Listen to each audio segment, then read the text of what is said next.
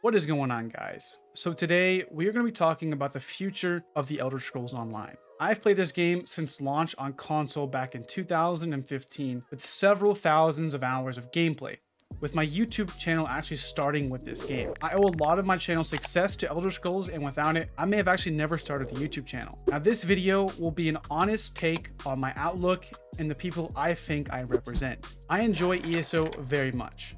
And if I have a few negative things to say about it, it doesn't mean I don't like the game. It's because I wish it would improve and get better. With that being said, I am a PvP player through and through. I do PvE on occasion, but it's not really something I enjoy too much. Now, I want to get this out of the way first because I know someone will comment this trying to debunk my whole entire thesis for this video. ESO is a casual game. The PvE content, if that is your thing, is one of the best out there. The questing, lore, and exploring are all top notch. Got voice acting, costume dyeing, raiding, dungeoning, social clubs.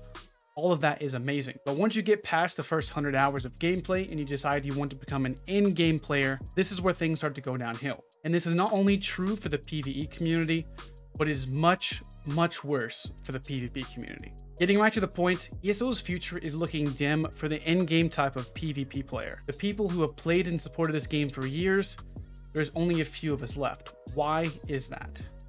Most games have this issue in retention rate of veteran players by focusing their efforts to bring in the new players while also simultaneously alienating the longtime player base. This happens for a whole slew of reasons on all types of different games, but this one issue that pertains to ESO is the shift in prioritization of ZeniMax's goals. This overarches everything that I will be talking about in this video, but this is something that we need to understand as consumers. ESO in its inception was built for players like you and me. But now, based on the timeline of ZeniMax's content releases, we are no longer the ideal player, and is why PvP doesn't get any love, because we aren't the target audience.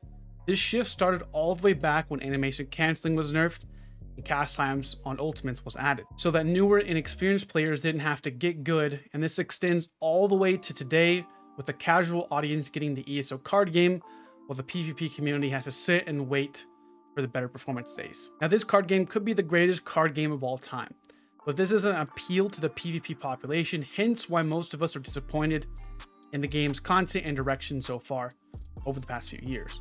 Which leads me to my first reason on why the PvP population is dying, is the lack of content. There is simply nothing new to do at the in-game PvP level. Once you've done a lot of PvP in Cyrodiil, Battlegrounds, Dueling, and Imperial City, there's nothing left to do other than the same repetitive process over and over again.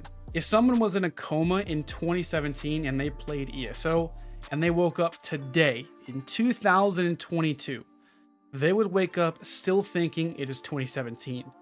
You'd be like, how is that even possible? Because there has been nothing major added to PvP in 5 years. Half of a decade. Let that sink in. We have had BGs, Cyrodiil, Dueling, and Imperial City. All of this content was in the game at the start of 2017. At that time, PvP was absolutely amazing. We had 2 PvP-focused updates, and there was really no better time to play ESO when Morrowind released. But ever since that point in time, the game has consistently died off slowly due to all sorts of reasons like balance, performance issues, new games coming out. But from my perspective and being a content creator and seeing the likes of Cypher, King Richard, Fang Rush, Lefty Lucy, all of these guys, there is nothing new to do, and doing the same things over and over again eventually become very boring, and you can't get excited about anything else. And the lack of enthusiasm can definitely bleed over into the content I or others make. The PvP YouTube space right now has been dwindled down to covering patch notes, making meta builds, and talking about game balance, where our concerns are never heard. ZeniMax's idea for PvP content is selling a pipe dream of better days of performance, keeping us on a leash saying, it's almost here, we're working on it, yet there's nothing to show for it. This again stems from my initial premise is us PvPers aren't a focus anymore. Therefore, we get the short end of the stick with everything. And if we somehow stay around to buy the next DLC, just in hopes of getting better performance days, that's all that matters. They say we can't add any new PvP content like game modes and battlegrounds, 2v2 duels, or do any new events in Cyrodiil until game performance is fixed. And this is another big pillar on why the future of the Elder Scrolls Online is bleak.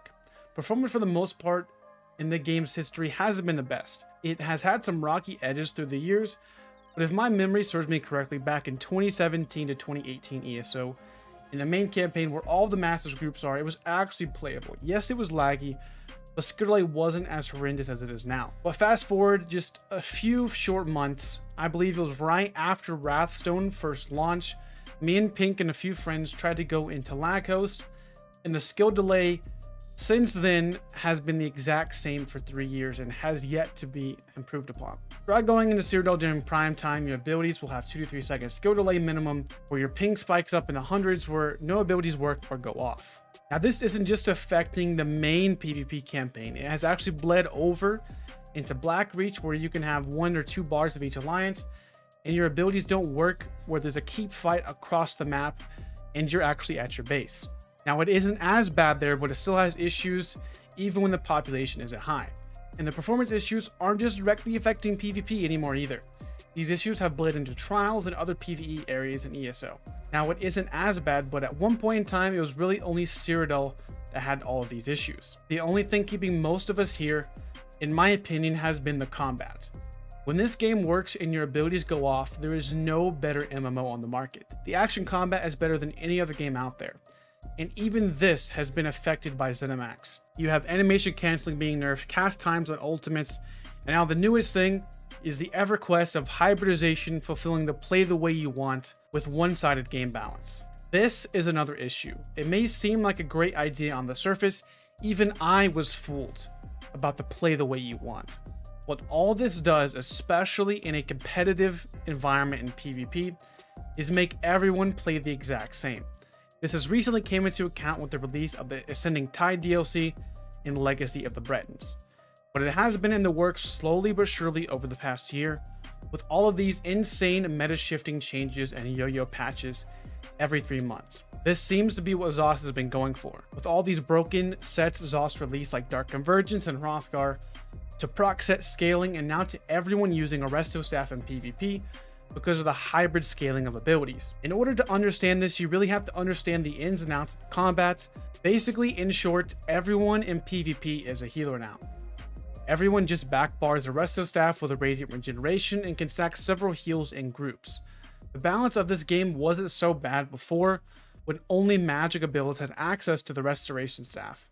But now stamina builds can be more effective healers and have higher burst damage than a magic build can, all while also being faster and more nimble. Now there is more nuance of this for sure, but that's just the idea, and everyone in the PvP community said this was a bad idea, and yet the changes went to the live server with 0 adjustments. And all of these things will get nerfed and altered eventually, but only after months and months of balance changes, just to get back to square one and where we were before, where PvP yet again is boiled down to skill and class balance changes, and that's it. We were in a tankier and high healing meta before, and people were hard to kill then, and now it will be much worse.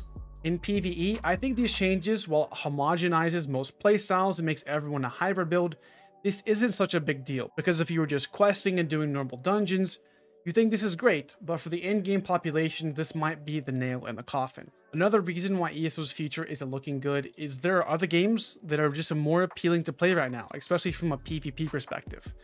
You have Lost Ark, Black Desert, New World, and Elden Ring, just to name a few.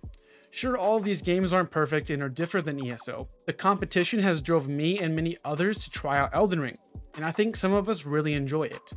One of the main reasons ESO has held a solid, steady player base, especially on console, is there really haven't been any good games to come out. ESO is a great game, but with Elden Ring's release, there is no denying the impact it has had. Playing ESO just doesn't feel the same anymore. Now, I'm not going to ramble on and on comparing the two games. I can do a separate video for that if you guys would be interested. Definitely let me know down in the comment section below. The Elden Ring PvP is very fun and has similar aspects to ESO, which is why I find it interesting. There's all different kinds of builds you can make and play. The PvE content is actually engaging and fun and difficult. But the games aside, I think this is something very important, and I actually noticed it today. There have been some big issues affecting Elden Ring PvP, especially exploiting, for about a week now, and 95% of these issues have been patched today, just 3 weeks after launch day back in February. And most of the exploits were discovered actually 1 to 2 weeks after launch. We have waited months and months for basic simple fixes on ESO, like blue screen issues, craftback bugs, and sadly enough, there are still game-breaking combat bugs like Dragon Leap and Fossilize, and many more skills that have been yet to be fixed for well over a year. There is just a night and day difference between the response and the communication between the two game companies. These are some of the most important issues I personally experienced and know many feel the same way I do. I still love ESO and enjoy this game very much, but I can't be oblivious to reality and keep lying to myself and you guys saying that I think one day ESO will improve. I think we should take the game for what it is, play where performance isn't terrible, and try and have the best fun that we can, and have an overall healthy game experience while checking out other types of games for our own sanity's sake. I'm not saying ESO as a whole is dying in any means, but I think the PvP population is almost on its deathbed, and even if ZOS can somehow fix performance, I just think people have moved on to other games and won't return and just leave ESO in the rearview mirror. I personally will still cover content on this game for a long while. Letï$ releases on console very soon, and I will try it out and see what is happening. I'll be releasing builds and guides and keeping up to date on all the big changes. But moving forward, I will cover both games, Elden Ring and ESO. Here over the past few weeks, Elden Ring has made me honestly a better content creator. So this brief break, me playing Elden Ring, will ultimately lead to me having better videos for you guys. Let me know your thoughts down in the comment section below. But that's it for me, guys. I hope you have a good rest of your day, and I'll catch you guys in the next one. Peace.